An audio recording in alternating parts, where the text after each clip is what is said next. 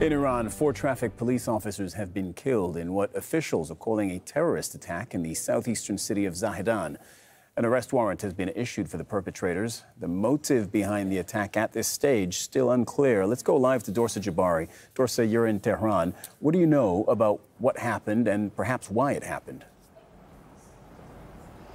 Well, we know very little about what happened. According to the reports we have received so far from officials from the southeastern province of Sistan-Baluchistan, this attack was carried out a few hours ago by unknown gunmen who targeted these traffic police officers on a highway stretch between 2 cities in that province.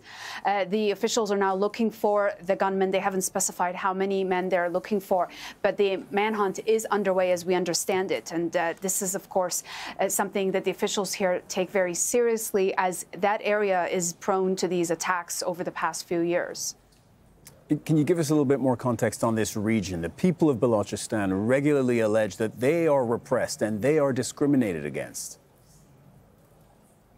Well, Sistan-Baluchistan is one of the biggest provinces in Iran. It's home to nearly 2 million people, and most of them are the Sunni minority group in this country. But the disputes that have been ongoing between officials there and a number of armed groups that have been designated as terrorist organizations by Iran are something that has been a problem for this country and its security apparatus. There is a well-known group, a Sunni separatist group known by the name of Jaish al-Adl that was formed in 2012.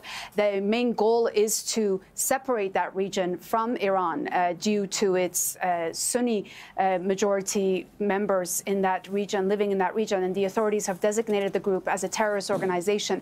Having said that, the province is also bordering Pakistan and Afghanistan. It's one of the main drug trafficking routes, as we have heard from officials here. So there is a lot of activity in that region, and it's one of the main issues that the officials have been dealing with.